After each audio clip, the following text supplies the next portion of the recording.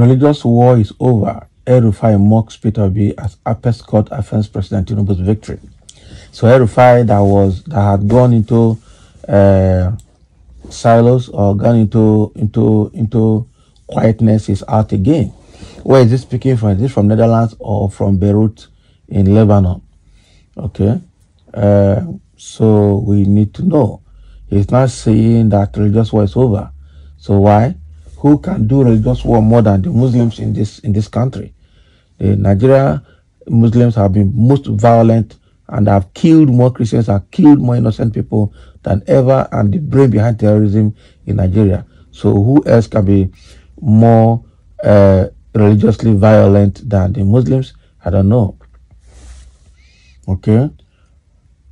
So Bashir Elrufai, okay, son of the former governor of Kaduna State, Nasir Elrufai, has voiced his sentiment on the recent Supreme Court verdict, which validated the electoral victory of President Bola Tinubu. Taking to his Twitter handle, Elrufai succinctly declared religious war is over in what may see as a triumphant response to the finality brought about by the Apex Court's decision. Religious war is over. So the term religious war alludes to a controversial leaked audio that circulated during the election campaign. In this audio, Peter Obi was allegedly heard conversing with Bishop Oyedepo, urging him to support his campaign in churches situated in the northern region of Nigeria. The insinuation drawn from the audio was that the election between Obi and Tinubu was a matter of religious contention. So regarding the legalities surrounding the election, the Supreme Court judgment came as a decisive response to Peter Obi's appeal challenging President Tinubu's electoral victory. One of the significant contentions from Peter Obi was an assertion about Vice President Kassim Shettima's alleged double nomination, implying his ineligibility to serve as Tinubu's running mate. However, the Supreme Court emphatically addressed and dismissed this point, reinforcing President Tinubu's position as democratically elected leader of Nigeria. As the nation navigates the political aftermath of the Supreme Court decision, Elrufai tweets provides a perspective on the collective sentiment of many who view this judgment as the end of a contentious chapter in Nigerian politics. Okay, so that is exactly what Elrufai's son actually. So it's Elrufai's son that is speaking here, not Elrufai himself. Okay, so the son Bashir Elrufai, who has actually been very controversial in the north because under his father's regime, is now saying that the victory that Supreme Court has awarded to Tinubu has ended the religious war between Peter Obi and Tinubu, or otherwise between Labour Party and APC, because Labour Party is actually a Muslim-Christian ticket, while APC is a Muslim-Muslim ticket. Okay, and that is where that religious phenomenon is coming from. But unfortunately, Nigeria has proven that judiciary is for nobody and for nobody.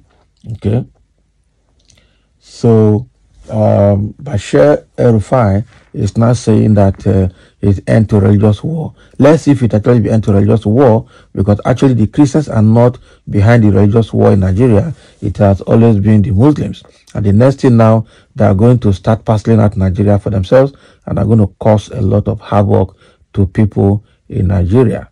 It's an unfortunate situation. I tell you, what a country. Really, what a country. So let's see a few comments here. Someone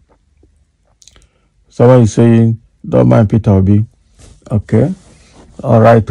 And they're already encouraging themselves there. Okay. And someone said, an Islamic jihadist now calling an innocent man religious by God. Elrufai, we know you and we are waiting for you in Kaduna, a hater of Christians in Nigeria. I pity all those ignorant Christians who are yet to have sense over the tricks of this demonic Islamic jihadist. Okay, so this person is writing, well, this is Elrufai's son, not Elrufai himself. Okay, not Elrufai himself, but again, they are one and the same. So don't mind the embarrassed Rufai disqualified minister. It's not Elrufai himself that is talking, it's actually his son that is talking. Somebody said, which Nigeria? I think maybe Nigerian Igbos, not present Nigeria, where some people did not know who is Peter Obi, okay, throughout their life. Can you imagine?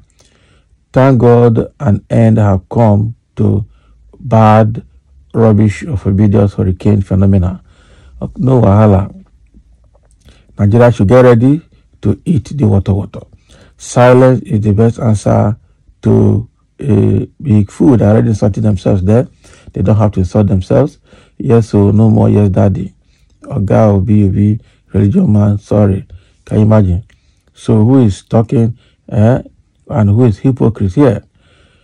Okay, how is it now become public matter how a man worship his God? Okay, how does this matter affect short men? It's unfortunate. Yes, indeed. Religious and tribal war. Now, in the history of Nigerian politics, no politician has played the religion politics like you.